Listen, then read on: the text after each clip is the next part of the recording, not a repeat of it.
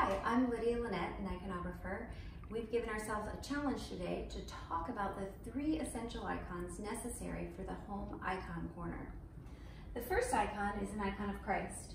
These are the 3 icons that I showed you before, so we're going to start with the one of Christ because he's in the center. I have 3 different options, actually with that one, 4, of Christ. Here's Logos Emmanuel. This is Christ the teacher. And here we have a Mandelian. Christ is the head of the church.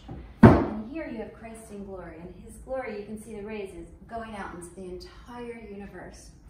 Why is Christ in the center of the icon corner? It's simple if you know 3 things. Christ is the proto-human. He is the proto-icon, and that was told to us by St. Paul in Colossians. The second thing is that Orthodox Christians believe that when God made Adam and Eve, he made them, and subsequently all of humankind, in his image and likeness. Image is the English word for icon. So you have this sequence of icons, and what that means for the Orthodox Christian, which is distinctive, and why we have icons in our worship, is that every icon is a witness to the incarnation of Christ. If any of us understood the impact, the full impact of the incarnation of Christ, our world would be a different place. So when you approach the icon corner, you know that you're meditating and contemplating on what does it mean that God became man for me. The second icon is an icon of the Theotokos. Here I have 2 that are similar. These are called tenderness icons.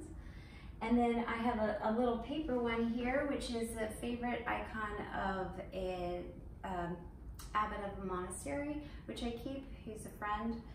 And why the Theotokos? Well, the Theotokos, first of all, it's a name for Mary. It means God receiver.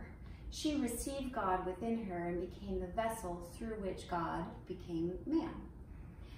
When she was greeted by an angel, and the angel Gabriel told her what was going to happen, she said something that echoed the words of God in Genesis.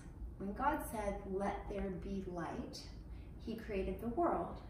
When Mary said, "Let it be it unto me," it was through her willingness to accept Christ within her that the light of the world, Christ, became human and recreated our fallen world so that we could be saved. The final and third essential icon could be any icon that makes it more personal. Every icon essentially becomes an icon of Christ. We have the round halo, and that shows the holiness of the saint. And so it would be any saint or angel that you feel particularly close to. So here's Saint Simeon, the God receiver, and he took God in his arms. I just love that one. Here's a guardian angel. Everybody has a guardian angel. I have my name saint here. This is an icon that was painted by a Romanian nun, which is an icon of the Archangel Michael. Here's a gift somebody gave me, which is an icon of a new saint, Saint Paisius. And then, of course, I have a little icon of Saint Nicholas for Saint Nicholas Church. So there you have it, 3 essential icons. And then our next talk, we'll talk about what it means to pray with icons. Thanks.